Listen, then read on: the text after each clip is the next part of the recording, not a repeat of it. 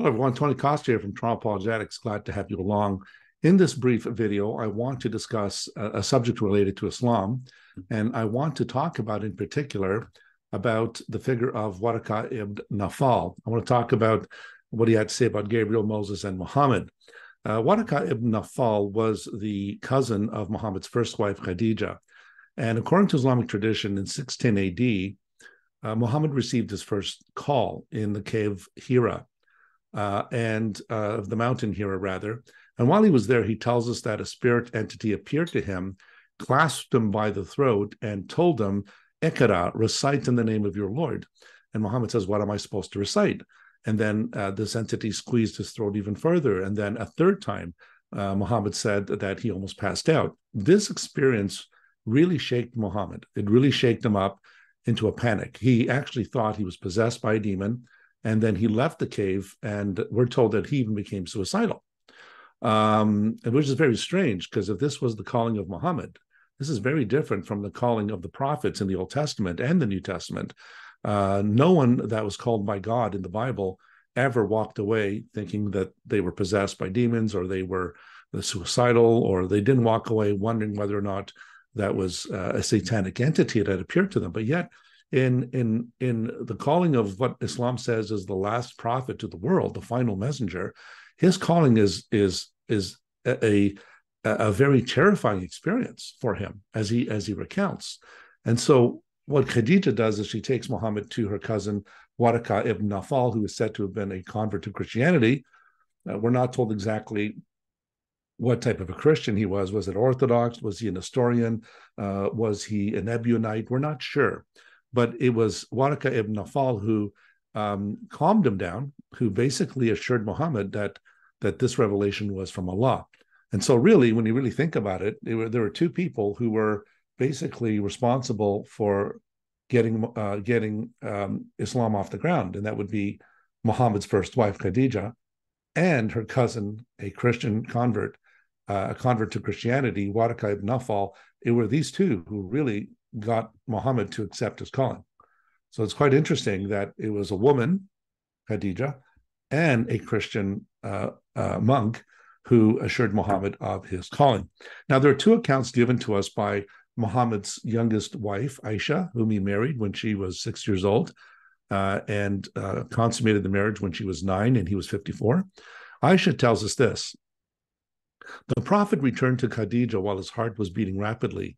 She took him to Waraqah bin Nawfal, who was a Christian convert, and used to read the gospel in Arabic. Waraqah asked the Prophet, what do you see? When he told him, Waraqah said, this is the same angel whom Allah sent to the Prophet Moses. So Muhammad returns to Khadijah. His heart is beating rapidly, which is indicative of his panic, his anxiety that he had experienced in the cave. And what does she do? She takes him to Waraqah bin Nawfal. Notice he was a Christian convert, and he used to read the gospel in Arabic. So he's said to be a Christian. He would read the gospel in Arabic. We're not told exactly what gospel that was. Was it Matthew? Was it Mark? Was it Luke? Was it John? We're not sure. And then Waraqah asks Muhammad, what do you see? Or what did you see? And then when he told him what he saw, Waraqah said, oh, this is the same angel whom Allah sent to the Prophet Moses. Now, what is interesting here is that it is this Christian convert who seems to calm Muhammad's fears. And it's also the same Christian convert that tells him that this was actually an angel who appeared to you. In fact, it is the same angel whom Allah sent to the Prophet Moses. So who is this angel that Allah sent to Moses? Because we do read about angels in the Old Testament, in the life of Moses, but who is this angel? We're not told exactly the name of this angel. In the second account by Aisha, it's a longer version from Bukhari, Sahih al-Bukhari. Remember, Bukhari is one of Islam's most trusted sources in terms of the hadith. It says, Khadijah then accompanied him, Muhammad, to her cousin Waraqah bin Nawfal bin Asad bin Abdul Uzza, who during the pre-Islamic period became a Christian and used to write the writing with Arabic letters. He would write from the gospel in Arabic as much as God wished him to write. He was an old man and had lost his eyesight. Khadijah said to Waraqah, listen to the story of your nephew, O my cousin. Waraqah asked, O my nephew, what have you seen? God's apostle described whatever he had seen. Waraqah said, this was the same one who keeps the secrets whom Allah had sent to Moses, angel Gabriel. But after a few days, Waraqah died, and the divine inspiration was also paused for a while. So a couple of things we want to bear in mind here. So Khadijah accompanies Muhammad to her cousin, and we're told that Waraqah Ibn Nawfal became a Christian during the pre-Islamic period. This is a period that Muslims refer to as al-Jahiliyyah, the time of ignorance or darkness. We're told here that he became a Christian and he used to write the writing with Arabic letters. And then it says that he would write from the gospel in Arabic as much as God wished him to write. Again, we're not told exactly what this gospel is. We're not told exactly which of the four gospels that it's referring to. But notice that he would write as much as God wished him to write. So it almost sounds like that Waraqah is somewhat of a prophet here, something of an inspired writer, because he would write as much as God wished him to write. And then we're told that he was an old man and he lost his eyesight. And then Khadijah tells him, listen to the story of your nephew, oh my cousin. And so Waraqah approaches Muhammad and tells him, oh my nephew, what have you seen? And then God's apostle described what he had seen. And then he said, this entity that appeared to you, which later Islamic tradition identifies as Gabriel, that's Arabic for Gabriel, he says, this was the same one who keeps the secrets whom Allah had sent to Moses. And then in parentheses, angel Gabriel. But after a few days, Waraqah died and the divine inspiration was also paused for a while. So notice here that in this citation, this account in Bukhari, notice that the one that Waraqah identifies as the one who appeared to Muhammad in the cave, he says that this is the angel Gabriel. And then he says that this was the same one who keeps the secrets whom Allah had sent to Moses. Now, here we have a problem. According to the Bible, if you look at the books of Exodus, Leviticus, Numbers, Deuteronomy, where we have the life of Moses and the law that God had given to Moses, the name Gabriel nowhere appears. There's no reference whatsoever to Gabriel. In fact, Gabriel only appears in the Old Testament in the book of Daniel. He appears in Daniel chapter 8. And if you read through chapters 9 and 10, you'll notice references to Gabriel and another angel, a chief angel, one of the chief angels, Michael, one of the chief princes. And so the only book of the Bible that actually gives us the name of these angels is the book of Daniel. And Daniel was written, and Daniel lived at least 900 years after Moses. So if you do a search through Exodus, Leviticus, Numbers, Deuteronomy, the name Gabriel never appears. There's nothing said at all in the Bible about Gabriel coming to Moses or giving him revelation or speaking to him. However, in the rabbinic literature, like the Mishnah, the Midrash, and books like Rabbah Exodus, these are rabbinic writings that were written 200 years plus after Jesus, long after Moses.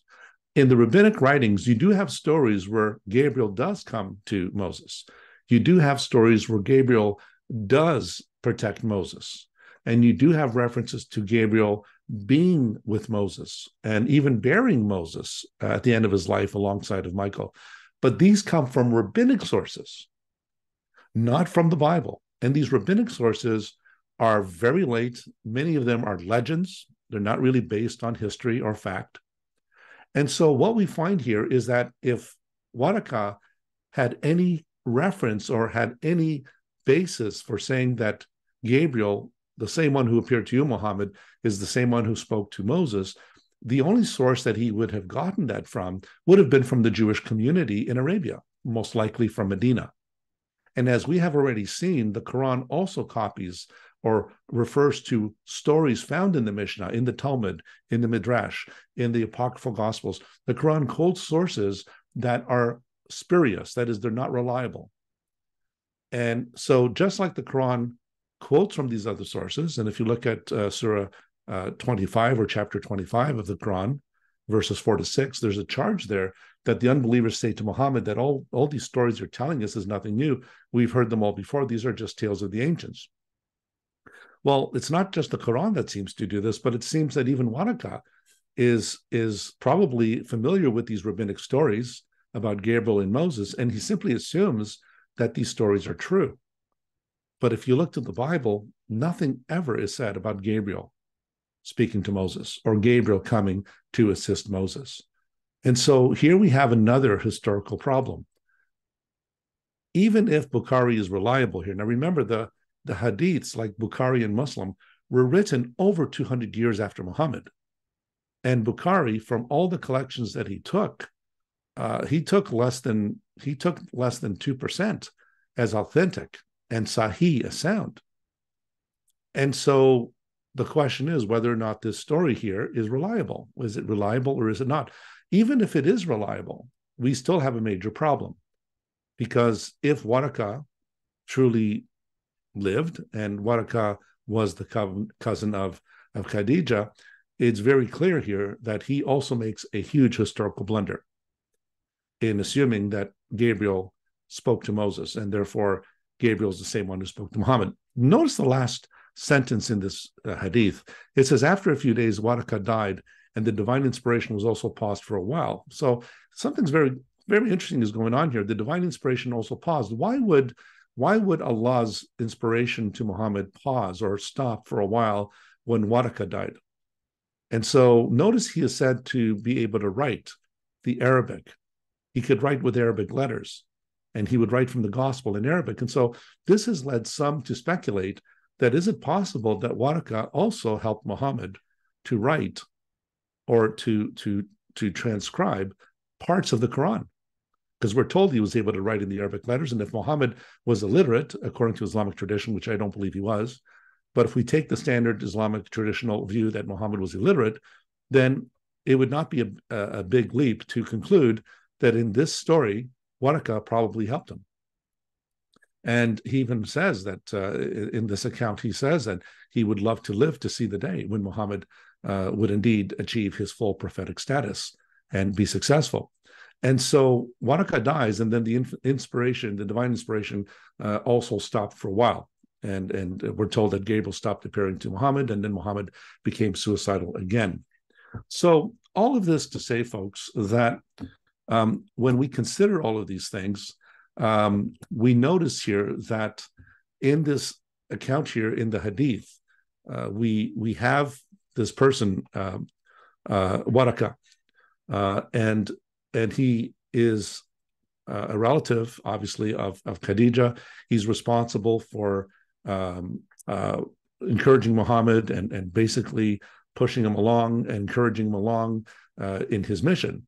But what is also interesting is that he claims that entity that Muhammad first believed was demonic, that entity was Gabriel, and that same entity, Gabriel, was the same one who spoke to Moses. And as we have seen already, the stories of Gabriel being related to Moses in any way come from much later rabbinic sources, like the Mishnah, the Midrash, Genesis Rabbah.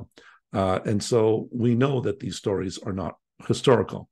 They're not inspired in the sense that Holy Scripture is inspired. And so I thought that I would just put this together and give you some food for thought, and appreciate you joining us. And so we look forward again to seeing you in another episode.